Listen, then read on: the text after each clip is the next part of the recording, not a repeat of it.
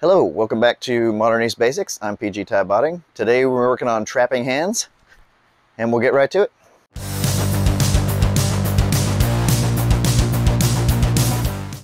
Alright, trapping hands in Modern Arnis.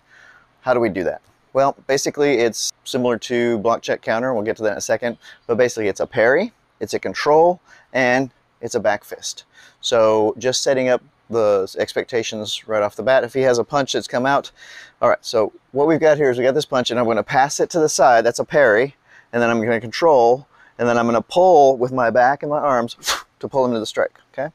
Same thing on this side, same hand comes out, so I'm just going to parry, connect, not committed, and we'll talk about in a second, and then we're going to pull and strike, okay? 1, 2, 3, okay? So there you go, that's the basic thing. So as we work through these with my son, I will also show you some excerpts from me working with a student and also some excerpts of working on a wooden dummy. I mentioned that looks a lot like block check counter with sticks, so let's get to that. But it's always still 1, 3, 1, 2, 3, 1, 2, 3, okay? Same thing when it comes to the other side, it's 1, 2, 3. Or I could go 1, 2, 3 that side. It's similar, but I'm always stuck with the same stick. If I switch back to hands, he could have that same punch out again, boom, and I'm on the inside. Or I could choose to be, if he has that same punch out, I can block with this hand starting out, 1, 2, 3, okay? So that's where we got the difference. We can use either hand to initiate and either hand to attack. Whereas we got block check counter with a stick, it's always attacking with the stick hand and blocking with the stick hand. All right, going from the inside. 1, 2, back fist. 1, 2, back fist. 1, 2, back fist. 1, 2, back fist. 1, 2, back fist. 1, 2, back fist. All right, that's going from the inside. Going from the outside, we're going to have to pivot our body a lot. So 1, 2, back fist. 1, 2, back fist. 1, 2, back fist. 1, 2, back fist. 1, 2, back fist. 1, 2, back fist. So if he's got a punch coming out again, the punch comes out, there's a few things you'll notice. This parry is such that this palm is contacting initially. And I'm either coming on this side, or if it's the same hand, he's got this other hand out, and I'm going to parry it this side. Either case, the palm is in the contact area, the thumb is pointing towards me, okay? Once I do that, so it's back on this side so you can see better. Once I do that, I'm going to transfer, and I'm keeping this hand above, okay? Notice when I transfer, I don't have a committed grip, I have a hooking grip, either just the last couple fingers, and then these guys are guiding. What I'm going to do with that when I do this after this transfer is pull across my back, not my arm. I'm not pulling with my arm. I'm pulling across the back at the same time as I'm using the back to do this strike, okay? So back to the start again. Boom, boom, okay? See how it jerks him? That's exactly what you want to do. So back to using a fist, okay? 1, 2, back fist, okay? Now, you can change it to do a hammer fist. It's the same motion. 1, 2, hammer fist, okay? And he's starting to show the block for what he's going to do. That's good. So 1, 2, hammer fist. Okay. Now where am I going with the targets? So back fist there, hammer fist there. I can do the forearm right across the neck. I can hit the eye. I could do all of those things, but you want to know where the targets are. Okay. So those three pieces: the parry with the palm facing you for the most basic, the control, okay, the hook, and the pull and strike. Okay. Or 1, 2, hammer fist, or 1, 2, forearm strike, okay? We'll get to other options later, but that's how we're starting. Two other details I want to talk about with what we're doing on that sequence. We already talked about the targeting, but we also got a few things here. When I did that pull, he's got the punch out. When I got this pull, I'm stealing his balance, right? That's what you want to do. If you steal someone's balance, they're already built into, hey, I've got to stay up and readjust. So you get to take advantage of that. So the first thing is that pull, it's the stealing balance. But the other thing is I'm pulling him into the strike. So I'm accentuating my power, okay? And then lastly, I have this equal and opposite motion, okay? And then he gets to suck it up. Lastly, and you already saw that a second ago, was that the pull and the strike and the control means he's only got one option to block. He can either duck or suck it up. But if I've got this hand controlled, he's only got that hand to block, okay? To parry, to block, to make something happen, okay? If he doesn't block with that hand, he either gets hit or maybe he ducks, in which case we adjust. Again, this is a drill though, not a technique, so keep that in mind. So the three things: One is the stealing the balance. Two is I've got this hand under control, so he has to use his other hand. So we're priming now a drill, a give and take drill. All right, now we've got the pieces. Let's put that together in the drill. And again, this is the starting drill. And what we're doing is the 1, 2, 3 that I did, the parry, the control, the back fist. This back fist is his 1. So that's 1, 2, 3, and that 3 is my 1. It's going to go back and forth that way. You'll also notice one thing, whereas I was on the inside of his hand, he's going to be on the outside of my hand. That's the standard way of doing it. So let's go do a couple rounds of that and talk about some details. All right, so he's got his initial punch coming out. I'm a block, hit, strike. He does this. He pulls it, he controls it, and then he feeds me. Now I'm going to block open. So now I'm on the other side. He does the same thing. 1, 2, and back fist. 1, 2, back fist. Okay, 1, 2, back fist. I have to catch it before it hits me, control back fist. Okay, so let's just do a couple rounds. 1, 2, boom. 1, boom. 1, 2, 3. 1, 2, 3. And that's my 1. 1, 2, 3. That's his 1. 1, 2, 3. Okay, so you notice I'm having to move and do a little bit more. Being on the inside is a little bit more work, but that's the standard way of doing it. A couple more details on that. You notice that both of us are doing this palm in, transfer, palm out, back fist. Okay, palm in, transfer, back fist. Palm in, transfer, back fist. Palm in, transfer, back fist. We'll talk about changing targets, and we'll talk about the opposite order in a little bit. You can also go across. So then that is 1, 2, back fist. 1, 2, back fist. 1, 2, back fist. 1, 2, back fist. 1, 2, back fist. 1, 2, back fist. So let's get to one of these opposite orders. So we're going to both be on the outside. I'm going to take the harder line again. He'll be doing the same thing he was doing. Okay. If I give him a back fist and he goes on the outside, it's 1, 2, there. So normally I was blocking this way. I can actually block this way. Okay, so now my palm is outwards, my thumb is facing towards him, and I'm still to do 1, 2, 3. He does 1, 2, 3. I go 1, 2, 3. He goes 1, 2, 3. 1, 2, 3. So we're both on the outside. No one, you don't see this a lot, but it is an option. 1, 2, 3. 1, 2, 3. 1, 2, 3. 1, 2, 3. 1, 2, and the advantage of this one, it's not as much work, and it's also a little bit safer because I'm stopping it before it gets me. I'm not passing it across my face. I'm stopping it before it gets me, so it feels a little more comfortable. Back to the first one just to show you the difference. I'm here. 1, 2, 3. He does this. I'm going to pass it across myself. Okay. Boom. Boom. Boom. Boom. Okay. Boom. Now I can anytime he just keeps going, I can switch this way. He doesn't change what he's doing. So now we have two options that we're doing, okay? Other things we can do to change up who's on the outside, who's on the inside, and things like that. So I was here, he goes left, right, left, and I can be on this side or I can be on this side. Let's start with the standard one again. So, boom, I'm on the inside. Anytime in here, I can do what I'm gonna do, which is just do a 2 count. So he does this, and I go 1, 2. Now he's on the outside and I'm on the easy outside. Okay. Okay. Boom. So that's one trick you can do, is switch up the counts. Another thing you can do if you want to switch from being on the inside to the outside is, so he's on the outside, I'm on the inside. Okay. I can decide to 1, 2, instead of feeding the back fist, I can feed him a hook punch. He has to block with this one because I'm holding this hand, and that's the closest. Okay, so he then transfers and he hits me, so he can do a punch, and I'm gonna change by using the hand that's closest. Even though he's got my hand, I'm using closest. So now we're boom. Okay, so now I'm on the outside again.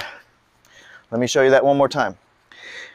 He starts, he's on the outside, the nice safe place. I'm on the inside. A little more tricky, right? I have to get my timing exactly right. Anytime in there, I can decide to go 1, 2, hook punch. He goes 1, 2, he feeds me and I follow him. And now I'm on the outside. Okay? So there you go. There's 2 ways to change. All right. So let me show you the another way. It's a little tricky to get to the outside if you're on the inside. So it's 1, 1, 2, 3. Normally I'll pass it this way, right? So let's do a couple rounds of that just to show and getting a good gear. So we're here, here, here, here. Now I pass it and now I'm on the outside. Okay. Did you see what I did? Might not have seen. So let's take it really, really slow. One more time. 1, 2, 3. So basically what I do, as soon as he controls this hand, I go with it and block.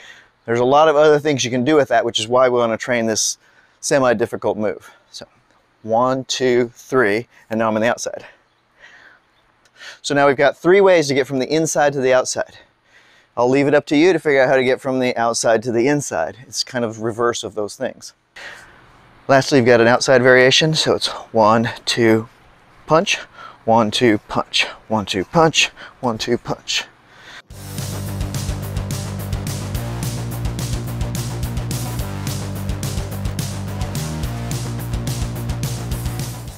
So while you're messing with this drill, while you're playing with the drill, trying to get something out of it, you need to start raising the bar, putting some challenges into the drill. Whether you're challenging timing, distance, it's not just speed. Most times people want to speed up a drill and they think that's all they need to do to make it challenging. No. Okay? In fact, doing that makes it sloppy and you start losing benefit. So what we're going to do is I'm going to talk about a few things that are happening. We've already showed you one of them. So if Connell comes back in here and I start and I change it. So you notice that I pull him on that. Even if I'm on the inside, right? He comes here, 1, 2, boom. Okay, keeps on going. 1, 2, boom. I pull him, right? So that challenges it by shifting the balance. I don't have to do it fast, okay? I can go 1, 2, boom, 1, 2, boom, 1, 2, boom. And that challenges the drill. The other thing I can do is really power through slowly the attack and the targeting. So if he's got his punch out here, I'm gonna go 1, 2. When I come out, I need to challenge into that target. Even if I'm doing it slow, that makes him move, because you want to do that, and you want to get a reaction. You want to make the reaction happen naturally, not just be anticipated and predicted because everybody knows what's happening. Okay, so it comes out again, 1, 2, boom, okay? You want them to feel that, and then you keep going. Okay? There you go. So that's 2 things. You need to challenge the distance, the timing. Don't worry about the speed so much. It tends to get really, really sloppy really fast. Let's not do that. So the next thing you can do to change up the drill is now you start changing some of the targets. Right now we were going all through the head and temple and jawline. What happens if we do something different? Say we're just playing, he's going 1, 2, 3, 1, 2, 3, I'm on the inside, 1, 2, 3, 1, 2, 3 on the inside. I can go here and go down. He's still gonna keep going, so it's pass through, control, and hit back. Okay, so it just keeps on going. So what did I do? I changed where my hand went. If this punch came in, I went 1, 2. Instead of staying on the top, I end up going 1, 2, boom. Okay? And then he controls, transfers, and hits. So we can go 1, 2. Instead of going back fist high, we go 1, 2, back fist. 1, 2, hammer fist. 1, 2, hammer fist. 1, 2, hammer fist. You can do it on the outside too. 1, 2, hammer fist. 1, 2, hammer fist. 1, 2, hammer fist. From this back fist to a vertical hammer fist. So I can go here, he comes in, punch, 1, 2, boom. He doesn't care, he does the same reaction. 1, 2, boom. Okay, 1, 2, boom, 1, 2, boom. He's gonna still pass through. Everything is the same. Just like if you've done hubud, we change the targets and it's still the same flow. So you get to play with it, play your targets, boom, right? Change your heights. He keeps on going, boom, right? Okay, 1, 2, boom. 1, 2, boom. Okay.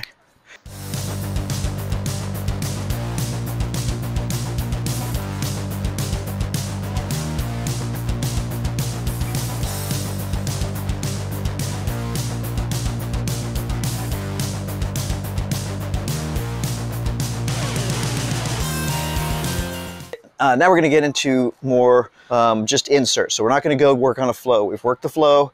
And now we're going to build things that you can build in. Okay, so if he's got the punch out here, 1, 2, boom. Okay, that's a forearm takedown. Forearm takedown is with the waist, not with the arm. Okay, and it's not with one arm or the other, it's with the waist.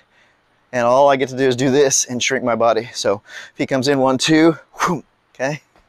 And I'm not taking him all the way down on purpose because we're up here showing things. Plus, my son doesn't really train a whole lot, so I appreciate him helping me.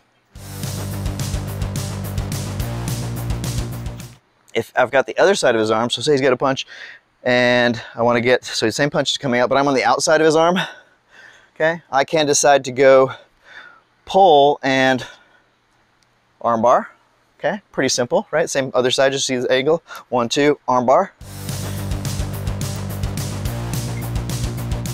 You can also decide to say I'm on the inside, 1, 2, and he blocks. I can decide to go take advantage of this lock here and do the palm center, okay? So you may not have done a palm center. I'll show it real fast one time. 1, 2, as soon as he hits that forearm, I trap it against my forearm and I roll and put pressure, okay? You can always follow up with all sorts of things. We're not gonna do that. So sometimes another insert is just a simple shove. Instead of the arm bar, or instead of the control of the pull, I can actually make the pull instead a shove. So if he's got the punch coming out, and normally I would do this pull before I strike, okay? So again, he's got the punch coming out, 1, 2, boom. I can decide to push and shove it into him. So I'm 1, 2, and back fist, right? Some of these things will break the flow. One more time so you can see from this side. He's got the punch, 1, 2, right? And then I follow. So you have arm bars, you have your forearm takedowns, you've got your palm center, you've got center locks. Basically, anytime you have a contact in there, you can do a lock if you trap it.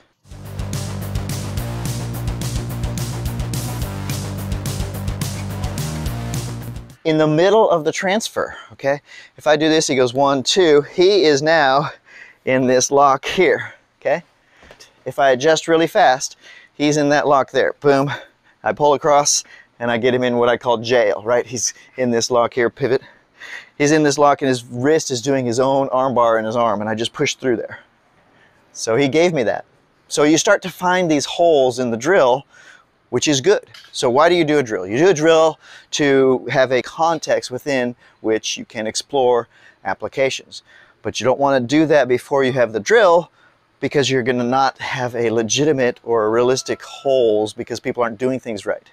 So all of these inserts are good, all of the changing the targets are good, and you start building up to kind of a controlled, if you will, once you get more random, you get a controlled kind of semi-sparring. Okay? So you can insert all of the things. We got locks, we got extra strikes, we got changing targets, we've got inside and outside of the arms, and you've got a lot of other cool things. And now you got to start to see that you can actually spend a large portion of time for empty hand exploration with your trapping hands. So hopefully you enjoyed this. If you did, please like and subscribe, hit the bell button, and feel free to share it wherever you want to.